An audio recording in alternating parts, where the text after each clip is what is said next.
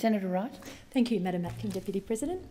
Again, I rise to speak on the topic of education and why I believe it's crucial that we implement the needs-based funding model recommended in the Gonski review to ensure that every child in Australia has the opportunity to access a quality education. People from around Australia have been writing to me about why Gonski is important and their own experiences of schooling in Australia. So here are some words from Fiona in Western Australia. Quotes, "I live in a small town in the southwest of Western Australia. I have 3 children, 2 of whom are school age, the third is awaiting her big chance. The school they attend is a district high with less than 100 students from kindergarten to year 10. It is staffed by fantastic teachers, professional and enthusiastic. I am concerned that with insufficient federal funding support, our school will suffer loss of resources. We are small, but we are not insignificant. In the lives of our children and in the lives of those in our community, the school is mightily significant. In fact, there is talk of somehow making it possible for students to attend Year 11 and 12 through the school here, instead of kids having to commute 2 hours a day to the nearest regional high school. I am very much in favour of the Gonski report and would like to see the recommendations tabled in that review put into practice. I'm sure our school and our students would benefit. I recently saw for myself 2 Sydney schools that demonstrate both the challenges and the potential for public education, if it is to offer every child that wonderful thing, the chance to reach for the stars and achieve their best. Chifley College Bidwill campus, located in Mount Druitt, is about an hour and a half to the west of the city business district and has 600 students from diverse cultural backgrounds, including 30% Pacific Islanders and 10% Aboriginal students. For many, English is not their first language, and a proportion of the young people have learning difficulties and other complex social needs. I met the principal, Mark Bernard, the president of the PNC, Vicky Sultana, and members of the school's highly active and effective community liaison team, including Mickey, who does outreach with the Pacific Islander community, Rebecca, a youth worker who is studying social work, and Wendy, a former nurse who brings to her community outreach work all the wisdom and warmth she developed in her former career. Together with many other committed staff at the school, they are creating a culture of inclusion and welcome for the students and their families, which helps to prepare the students for the experience of sitting in a classroom to learn. The famous Bidwill Blokes Big Breakfast held at the school to coincide with Father's Day is a case in point. The students are invited to bring along their father or another special male, and over 5 years it has become an important community event involving the police, sports clubs, fire brigade, local business identities, basically blokes displaying their skills, cooking the barbecue and generally celebrating the school and the community. Every year it gets bigger, from 6 school fathers at the first and 50 this year. Is this education? The research is clear that kids learn best if their families are connected with the school. So forging links and welcoming families, especially those who may not have had positive experiences with school, is especially vital. Many strategies are apparent at Bidwill campus and they are achieving results. Through the Reading to Learn program, subject teachers are trained to incorporate literacy throughout their curriculum. 80% of the teachers have now done the requisite 8-day training, and there have been noticeable improvements greater than the state average in Year 9, particularly in writing. It does, however, take significant resources to free teachers up for that amount of time per year.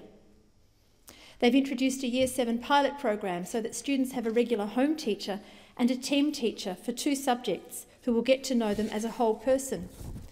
It helps with the transition from primary school and is working well, but it is relatively resource intensive and the funds may not be available to support it next year. The planning room for disruptive students provides an alternative to suspension.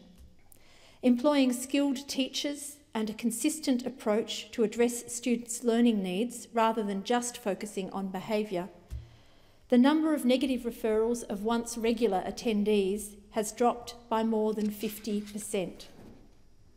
The number of students completing Year 12, the number transitioning to TAFE and university, and the number thus coming back to visit their old school to be positive role models for what the students can achieve is increasing. The team I met at Chifley Senior College love working at their school, offering their students the best chances at life.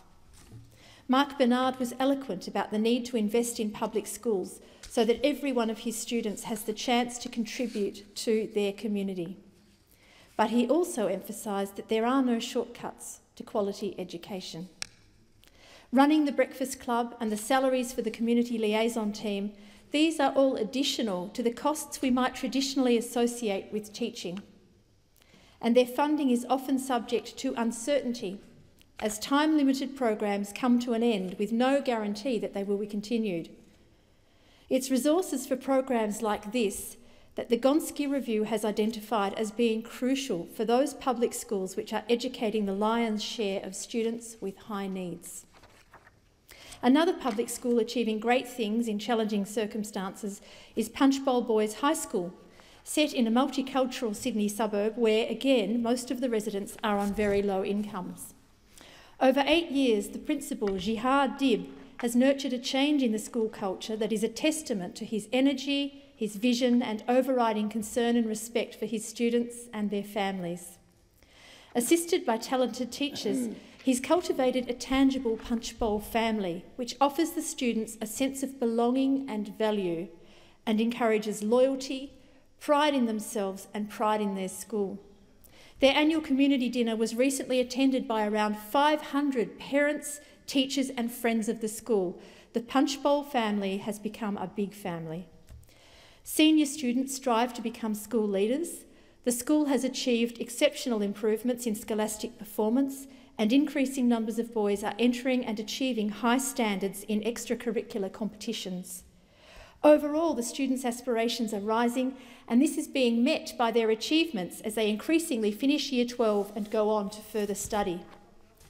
During my visit, I heard tell of teacher dedication above and beyond. Running the Breakfast Club, the Fitness Club, free homework and tutoring classes, computer classes for parents. 7 teachers have painted their own classrooms. This is a school where the total fees collected from all parents this year is about $9,000.